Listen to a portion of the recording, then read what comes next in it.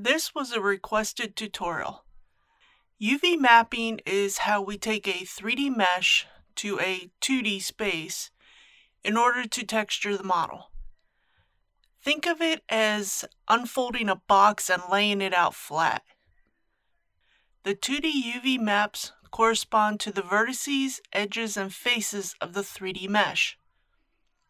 The UV map is based on a U or horizontal axis and Y or vertical axis coordinate system.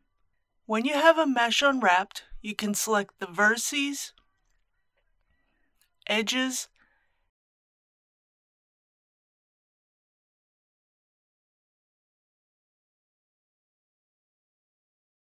and faces just like you can on the 3D mesh.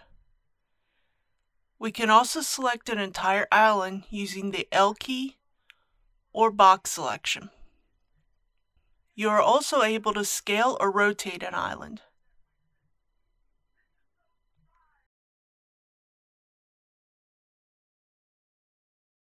You can check for stretching in a couple ways.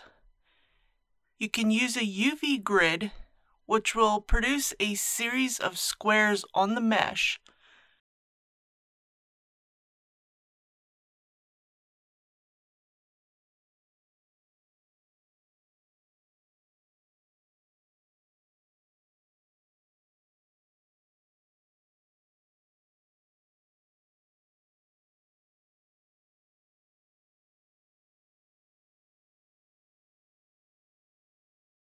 Where any stretched faces will appear as stretched squares.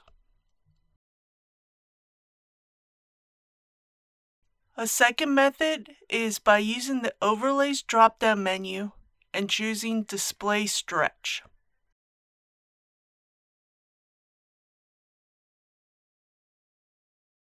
The darker the blue of the island, the less stretching there is. In the case of this mesh, there's some slight stretching on a few of the islands, as seen by the teal color.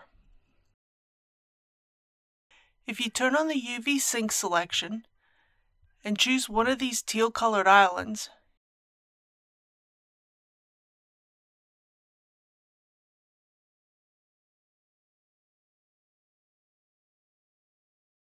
you can see which one of the faces of the mesh is stretched.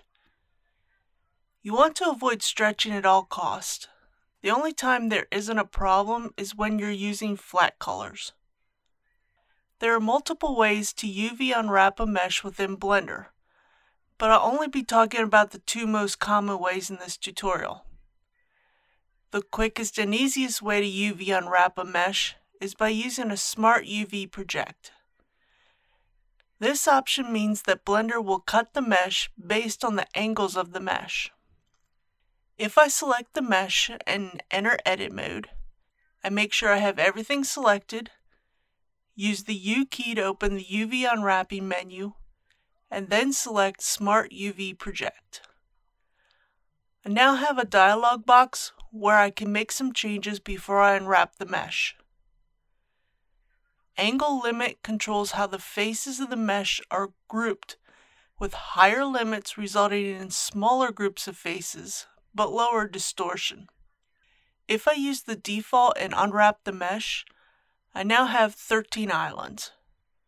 However, if I cut the angle limit in half and unwrap the mesh, I now have more islands. The island margin determines how close the faces or islands are grouped. It's important to allow for some space between the islands, so the materials will not bleed from one island to the next.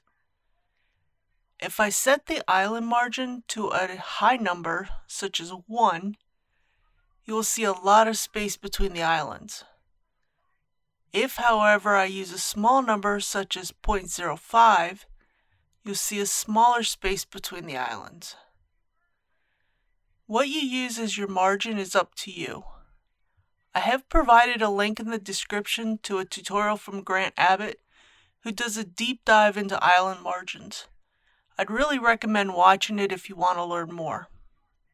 Area weight is the weight associated with the projection of the UV face.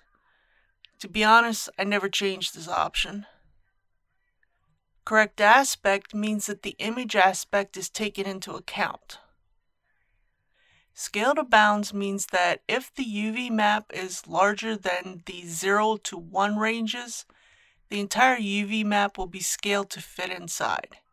For example, if I scale the islands so they're larger than the UV map,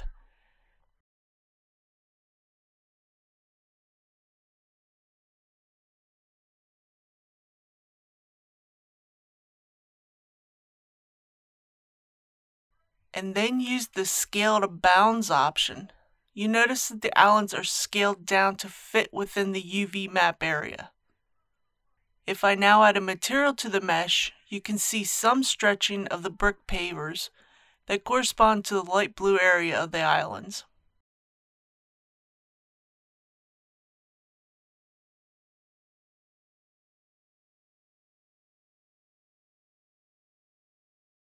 The Unwrap option is used in combination with seams to unwrap the mesh.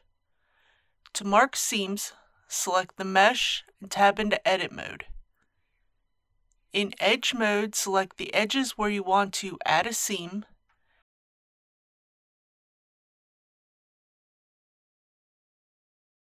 then right-click and choose Mark Seam.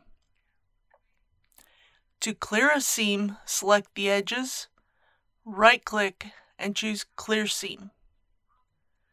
Once you have a seam marked, simply select the entire mesh and use the U key to open the UV mapping menu and choose Unwrap.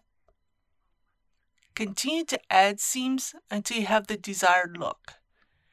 This would be a good time to either have the grid option or the display stretch option enabled. It is also important to remember that using this method may produce seams on your material, so be careful about where you add seams. If they can be hidden or on the back or bottom of the mesh, that would be ideal.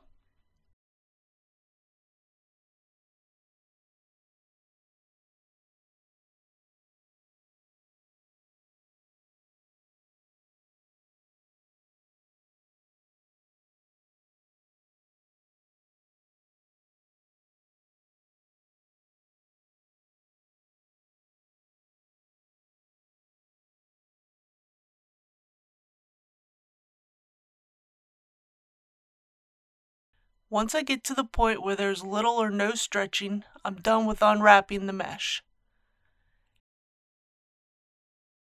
Now when I add the paving stone material to the mesh, I can see there is no stretching like the previous Smart UV Project Unwrap. There are two options under the UV menu that you should be aware of: Average Island Scale and Pack UV Islands. The Average Island Scale option will scale each UV island so they're approximately the same scale. The Pack UV Islands option will pack the UV islands in the best configuration to take up the most amount of space available on the UV map.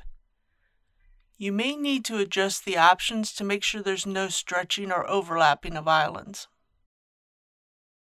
It is important to remember that you must save the UV maps separately before closing the Blender file or you'll lose them. One option to avoid this is by packing the UV islands within the Blender file. This can be done by choosing Pack from the image menu.